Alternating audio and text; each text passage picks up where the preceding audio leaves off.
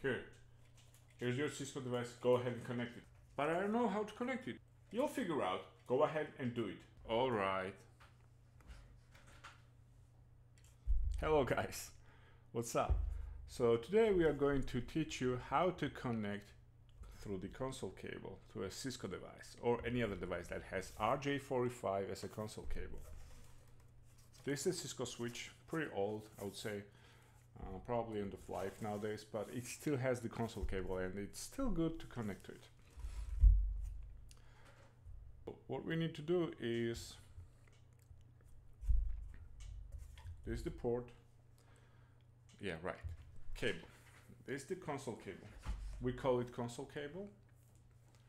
I mean, anyone in the networking.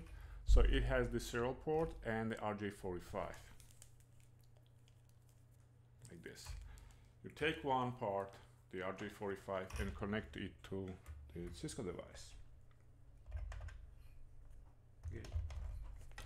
The other part, you're gonna connect to the computer. Now, if your computer doesn't have the serial port, you will need something like this. It's a USB to serial adapter converter, and you can pretty much plug this into a computer and then have the serial port where you can connect the actual console cable, which we are going to do now.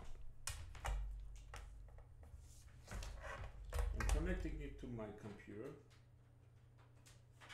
and I will share this screen. I will share the screen of this computer soon.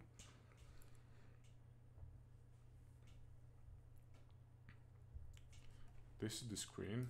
I'm gonna plug the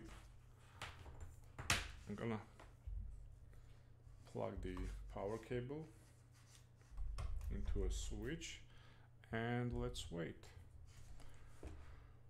Oh yeah, once you connect the serial adapter, you will need to figure out which COM port you need to use, which serial port you need to use. For that, you're gonna go into Device Manager on a Windows computer. If you're using Windows. If you're using Linux, you already know how to do that. But if you're using Windows, go ahead and under ports you can find USB to serial COM4. See, serial port 4.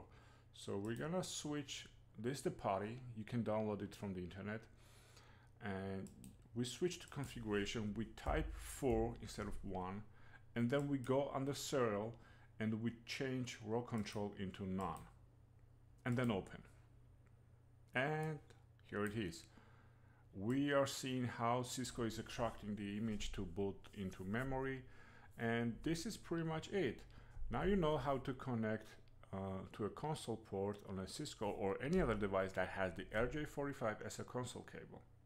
And I hope this video helps you at some point when you need to connect to a Cisco cable, because now you know how to connect it. Bye.